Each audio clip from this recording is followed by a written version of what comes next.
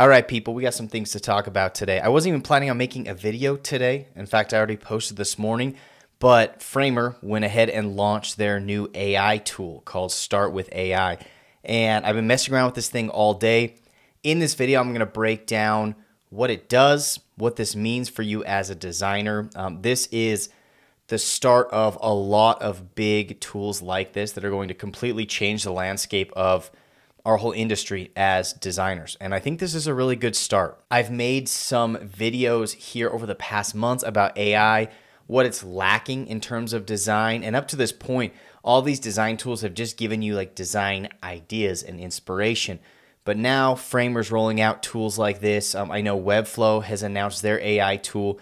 It's going to take a lot of the work out of it. And it's all just going to be automated by artificial intelligence, which for better or for worse, it's here. So let's talk about this tool. They posted a really great video on YouTube that breaks down everything that this thing does.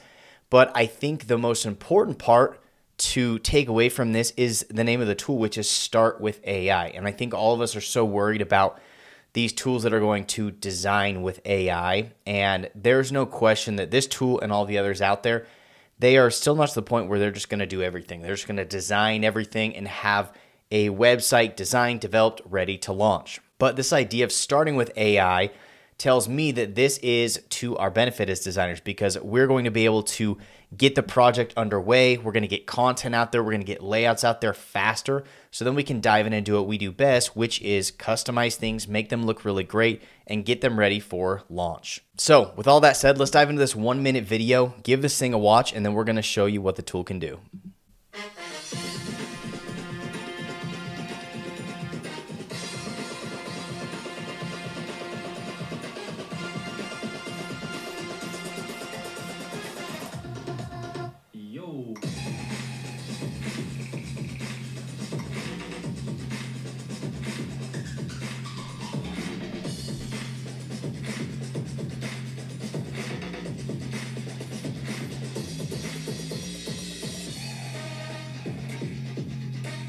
I love that. AI generated, human curated.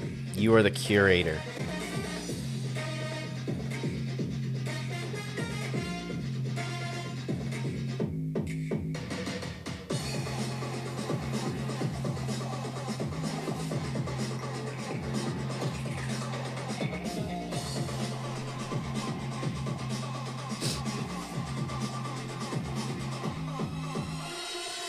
My personal mission and the company's mission is to make the web more creative. Yo!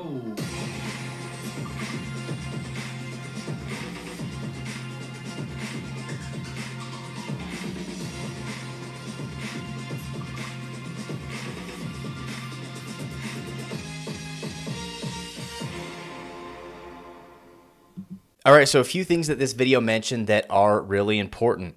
You are still the curator. You are still the art director. You as the designer, your expertise is still needed, but this tool is going to save you so much time. And again, I still believe that we are a long way off from clients wanting to dive in and use these types of tools. And if they do, they're going to end up with websites that just aren't finalized, right? They're not really buttoned down to a final product. And so that's where we come in. That's where they're going to need us.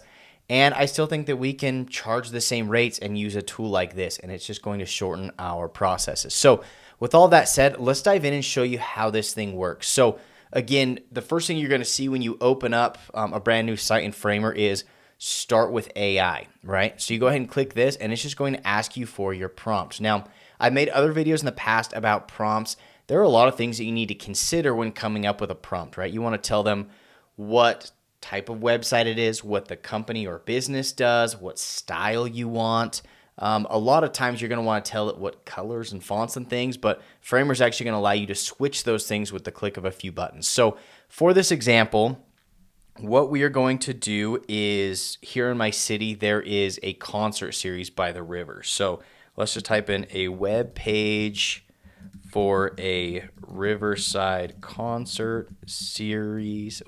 Where there will be several different bands playing.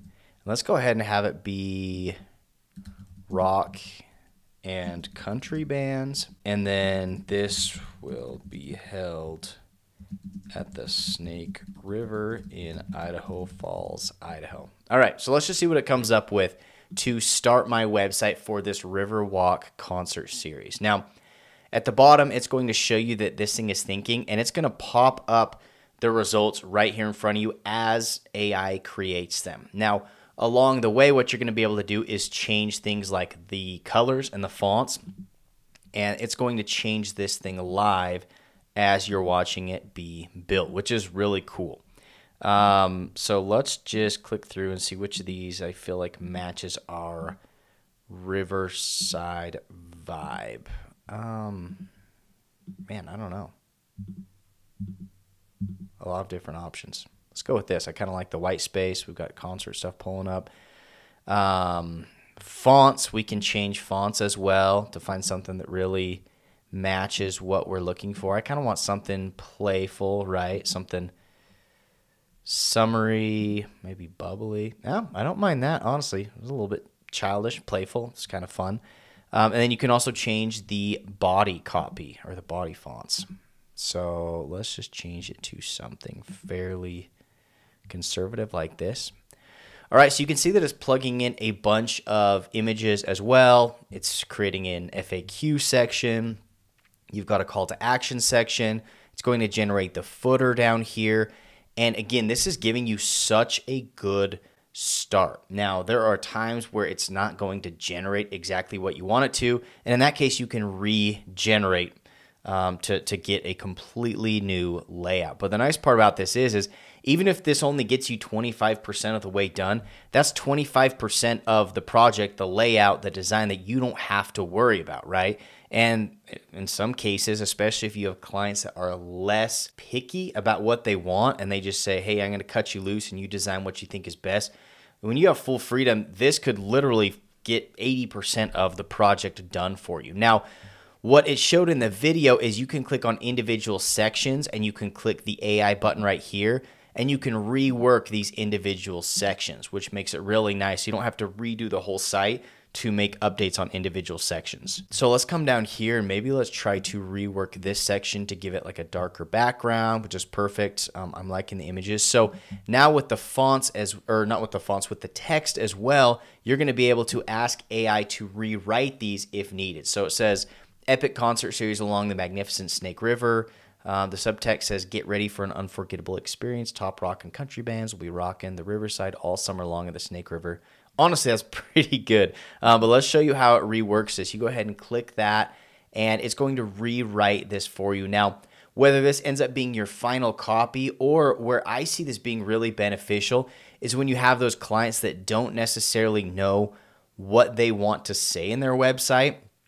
This is going to give them a really great start. And then you can pass it off to them and say, we've already got content in there. You can update this if you would like, but this way it's not going to delay the site launch, which is a huge benefit for you as a freelancer. Now coming down here, we've got all of the images. You can also rework these. I guess this just reworks the background. I guess you can't rework the images, which is fine. So let's keep that white, and then you've got your call to action section. I would probably change this to a black. So now the nice part about this, again, is you're just getting started with AI. So this website is fully customizable still. So you've got all of the elements the same way that they are laid out and created in Framer. And so you're going to be able to move things around, right? Like you can make all these different adjustments. You can change the text. Got questions now. Food and beverages, you can change like any of that. You can remove or add links. Like all the customizations that you have in Framer or any other platform like this, you're going to be able to make those.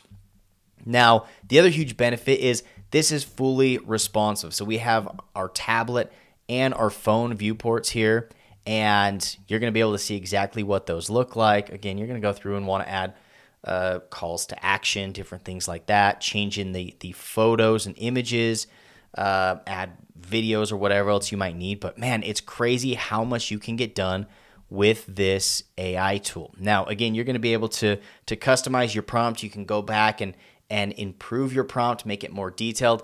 But overall, this tool is really, really great. Now, if you watch other of my videos, you know that I'm a Webflow guy, and I'm really excited for Webflow's AI tool, but I'm not so stubborn that I can't look at this and say, this is an awesome tool, and I'm excited to mess around with this a little bit more and see how this could potentially help my freelance business and my design agency. So let me know what you think about this new AI update by Framer down below. Are you guys using Framer? Are you still using Webflow? Are you still using WordPress? And if so, how are your grandkids? Let me know where you're at with things. And if you haven't yet, like and subscribe. We've got new videos like this coming out every single week. So thanks so much for watching. We'll catch you in the next video.